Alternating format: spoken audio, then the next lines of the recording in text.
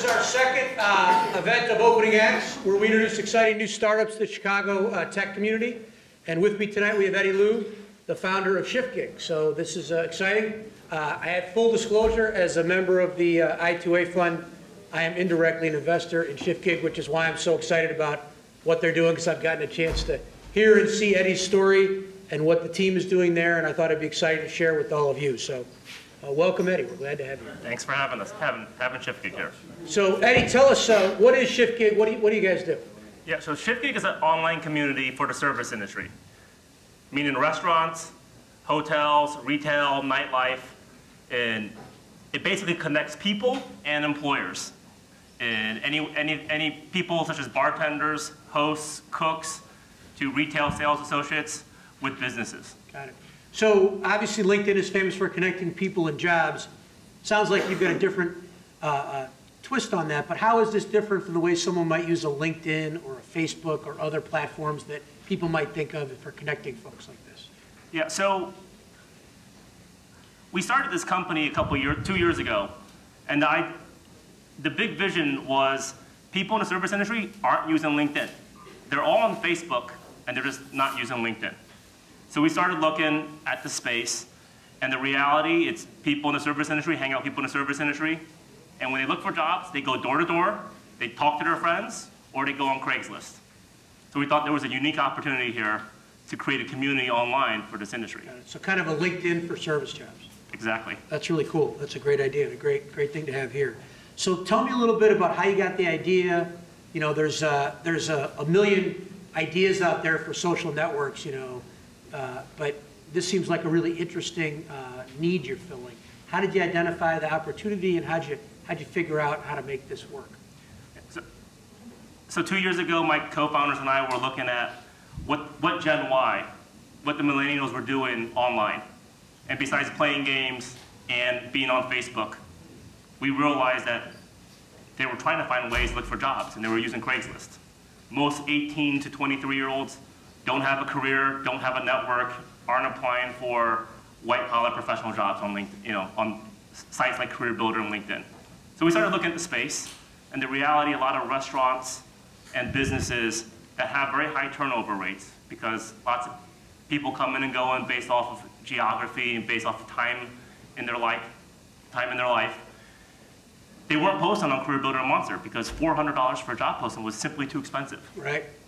And so what happened, they either used Craigslist, where they got tons and tons of random emails. Craigslist is really hard to advertise on, exactly. Or people go door to door. And so there wasn't a good solution in this industry. So if I'm a restaurateur, so this is interesting, it's a two-sided network, two-sided marketplace, which is always an interesting, one of our favorite topics on Founder Stories is to talk about that. But talk for a minute, if you would, about, let's talk about it from each side of the network, because I think it's always interesting. If I'm a restaurant owner or a bar owner, what's the value prop for me that makes this a better solution than the alternatives? Like, what's the pitch you'd give, what's the elevator pitch you'd give me? So today, an employer has a couple of choices. They either post a job on Craigslist, they post a sign in a window saying come in and apply, or they ask their staff to say, do you have a friend? And they typically don't spend a lot of money on Taleo and other applicant tracking systems.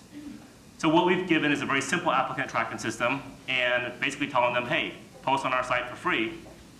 And they come in, post a job, and they get these great, amazing profiles. It's no longer a resume. They're looking for people's personalities, people that have experience. What do people hire on in these jobs? It seems like an important part of making this work. What do people hire on? Experience and showing up on time, and ultimately appearance. Depending on the type of place, and a high-end 4-star hotel or restaurant may look for a certain kind of appearance, whereas a neighborhood Italian restaurant may look for something different. PetSmart may look for a certain kind of cashier, or Macy's may look for a different type of salesperson. And so what's the universe of places, like, who are the early adopters in this kind of market? What kind of profile are those businesses? We're getting a little bit of everything. We're getting quick casual, we're getting fine dining, we're getting hotels. In Chicago alone, in the last 18 months, we've had over 3,500 businesses sign up to use Shiftgig. That's terrific. That's terrific. What's your traction overall? I heard it's pretty impressive. What can you share? Yeah, so we've had great success in Chicago, 70,000 people and 3,500 businesses. And we've since launched in 9 cities. So we're in New York, Los Angeles, Miami, Philadelphia, most of the major cities. And 10,000 businesses have signed up in 18 months and 330,000 people. Wow, 330,000 people, 10,000 businesses, that's amazing. That's really, really fantastic. And as the job seeker, what's the benefit of this? If I'm a job seeker, why am I here versus other platforms? So you come on the Shiftgig and you create a profile. A profile is some of your resume information, but also some of your personality, and it's not your personal information. It's not your Facebook information. And so people that create great profiles get interviews. And we've had people that say, wow, this is great. I created a profile, applied for 4 places, got 1 interview, and then 5 businesses contacted me.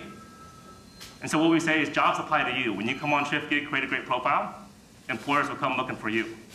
I remember we invested at the I2A thing, we saw a video of a woman, I think it was in the Philippines, and she said she went on Shiftgig and she was coming back home and she wanted to look for a job, and she already had her job before she even left the Philippines. I mean, it was pretty amazing. So we like to profile these because, one, it's exciting to hear about the interesting companies. You hear about 1871, you hear about the Chicago tech community, but to hear a story that really gives you a feel for the exciting things happening is great. And the other thing is, of course, a lot of people would like to work for exciting companies, and it sounds like you're growing well.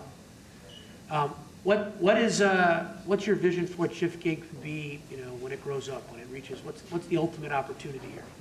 Well, near term, we plan on continuing to grow in our 9 cities. We plan on expanding to 16 cities later this year and 28 by the end of 2014.